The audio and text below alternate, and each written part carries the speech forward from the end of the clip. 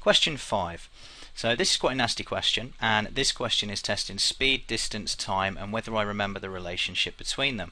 It's always nice to remember this as a formula triangle, which looks like this: speed, distance, and time. So this says that there are 3 service stations on a motorway. The distance between them is 25 miles and 25 miles.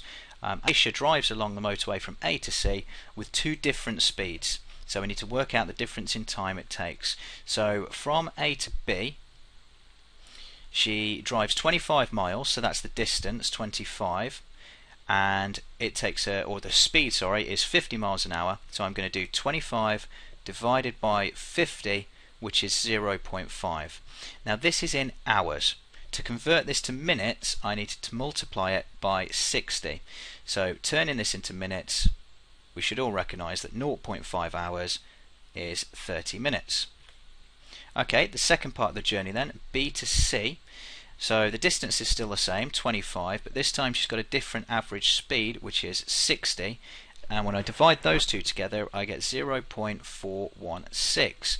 Again, this is in hours.